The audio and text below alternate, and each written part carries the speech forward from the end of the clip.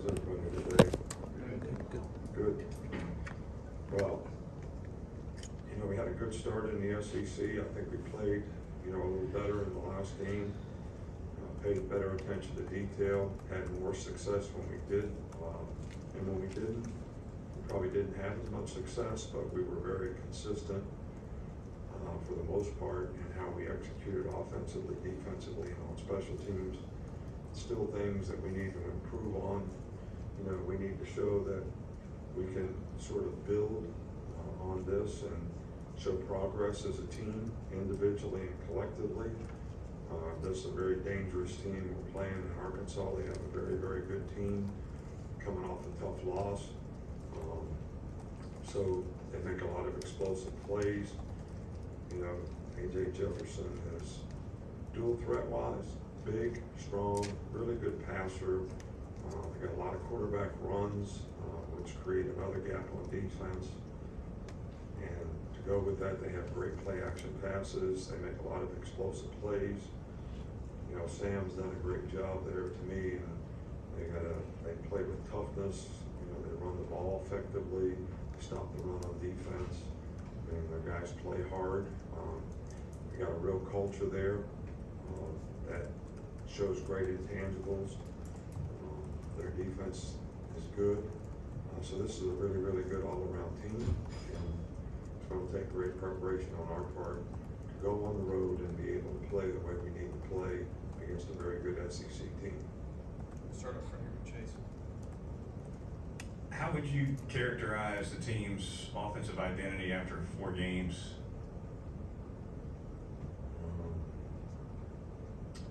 I think you build an identity over a season, and we're going to continue to try to do that so that we have balance and we feature the players that we have on our team so that they have the best opportunities to be successful.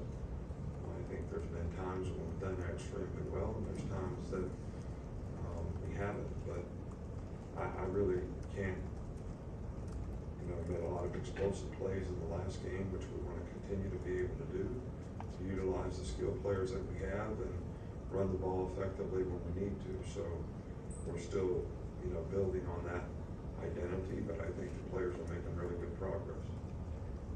Michael? After 4 games of film work, watching Drew Sanders, where have you seen him take his game at Arkansas? Well, Drew was a good player when he was here. Unfortunate injuries, and he's certainly playing well for them. And it's good to see that he's doing a good job for them. We're happy for him and his family. Back over to Charlie. Bryce obviously had a big year for you guys last year, but where have you seen him improve the most from year 1 as a starter to now? Well, I think the big thing is he's got a lot of new people around him, and I think that it creates tremendous value for him, as he did in the last game, when he makes it work with the players that we have now. And I think each week we've done a little bit better job of that, and I think to have continued growth in that area is important for him and for us. Left with Katie. Coach, what kind of role do off-the-field staff members like equipment, nutrition, athletic training, field crew play in the overall success of the program? Well, you can't have success without them, I can tell you that. I think they do. That's one of the things that we have a great team here. Everybody contributes in a really positive way. Training staff is tops in the country, medical staff is tops in the country. I think our players believe and trust in those people. We have a great nutrition program for our players that we're constantly trying to get them to take advantage of. The equipment guys, these guys have to do more to get ready for a game than probably anybody, and it goes pretty much unnoticed by everybody except us. So I don't think you can have a great program if you don't have great people in all those support roles. Up front with Nick. What would you say have been some of the keys to success for the run defense through the first 4 games? Well, you got to beat blockers on the line of scrimmage, and everybody's got to do their job and fit the runs right. And so far we've done that fairly well, but the challenges in this week's game are going to be far greater than anything we faced to this point, because they have a really good scheme. There's a lot of quarterback runs involved in it, so it's going to take a great week of preparation for us to be able to play the runs well this week. go with Carrie in the back. Hi, Coach. From your experience, I'm curious if there's any benefit or impact to evaluating a team on tape after a loss. Meaning, is there anything that you see after the team loses that you kind of use as you or scout the team, or how do you feel that helps at all? Well, first of all, I don't see their team after they lost. You know, I see the game. I see how they lost. I'm sure they're very disappointed. And I'm sure that, you know, they'll be upset with the way that, you know, the game ended up, the outcome of the game, whether it was the fumble where they had a chance to go in and score a touchdown, the guy returned 98 yards or whatever for a touchdown, which is like a 14-point swing. But I don't really control how the other team thinks or what they do. You know, I think the key for us is to play the best that we can play and, you know, not allow the other team to get well when they play us because of how we play. I'm sure they've got their goals and aspirations for how they want to play. Go to Nick on the left. I was wondering if you and the offensive staff kind of go through at all week by week how the playbook's being kind of incrementally rolled out throughout the season and kind of how you guys manage that. How the what's filled out? The playbook is kind of incrementally rolled out throughout the season, or kind of how you manage kind of what you have in the playbook earlier in the season. Yeah, well, we have a playbook, and it's really a lot of plays, more plays than we could ever run in the game. And you have to pick and choose, and you try to do before the season ever starts. These are the weapons, these are the things, these are the things that we need to be able to go through the season and the players to understand, you know, when we play certain types of teams that do certain things, and these things are better against other teams.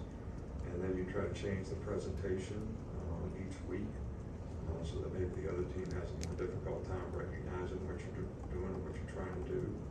But you don't take the whole playbook, nor do you sort of reinvent the wheel every week for what you want to do, because it's what the players know and it's what they can execute. I think you tweak it from week to week. You add some things, you do some things that you haven't done in the past couple of weeks. And we do self-scout on ourselves each week, a cumulative of what we've done throughout the season, so that we can see if there's some tendencies that we're creating and how we could, you know, maybe break those in, you know, future games and future game plans. And yes, I do meet with the offense about that. I meet with them about game plan. I meet with them about, you know, the openers that we have in each game, how we're going to start each game. Philosophically, how do we want to, you know, go about attacking the other team? We thought, it's like in the last game, for example, you know, we thought spreading Vanderbilt out and making them play in space would be an advantage for us, so that's what we did. Might not be the case against another team. Up front here with Tony. Drew Sanders has played more inside linebacker at Alabama, or sorry, at Arkansas. Is that a role that you kind of envisioned for him here? And then what does it say about his versatility that he's able to kind of do both? Right. Well, you know, that was probably what we were going to do, but never worked out. It is what it is. It's good for him that he can play, you know, both positions, and that he's doing well. In the back. And I just wanted to ask you about KJ Jefferson, just his size and how tough he is in coaching or in practice this week. Are you really focusing on wrapping up and tackling, and just how dynamic of a threat is he, both as a passer and a runner? Well, I mentioned before what a dynamic player that he is. Big, strong guy, hard to tackle, hard to sack, hard to get on the ground, can push the pile and run over people when he runs quarterback runs. Very physical, you know, player. So all those things that you mentioned are certainly things that we want to emphasize this week. But you can't minimize the effectiveness of this guy as a passer. You know, he is really, really good. He's got a strong arm, throws the deep ball well, and you know, they make a lot of explosive plays because they run the ball extremely well. They have really good play action passes, but he executes it both ways very, very well. Got two more, Mason and then in the back. Of course, Kobe Prentice is starting for he's one of your wide receivers, but also number 17 Isaiah Bond and 19 Kendrick Law got some time early in last game. Just what have you seen from this freshman wide receiving group that's kind of impressing you, whether in games or in practice? Yeah, well, those guys are talented guys, and They're also smart guys. They've been able to learn the offense and make, really good incremental progress week in and week out. And we knew that those guys were good players when we recruited them, but we also knew that we needed, some of the younger players to be able to develop into roles on the team that give us the kind of depth that we need at the wide receiver position. So we've been very pleased with the way that has, sort of transpired to this point.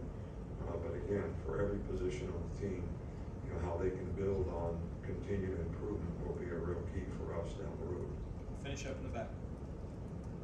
Early on in last week's game, Vanderbilt was having some success with some back shoulder passes. What would you say makes that pass so hard to defend? Well, I think that, if you got a guy cut off, which means you're in good position, you probably can defend the long ball because you're in that position. So the quarterback and the receiver throwing it to the back shoulder makes it difficult for the defensive back when he's in good position to be able to turn in the guy and play that ball. It's kind of a timing throw, but it's something that we work on quite a bit. We didn't always play it great in the game, but you got to give some credit. Their number 14 is a pretty good player too, and we didn't give them the over-the-top ball, which is probably even more important. All right, Coach, thank you. All right, thank you.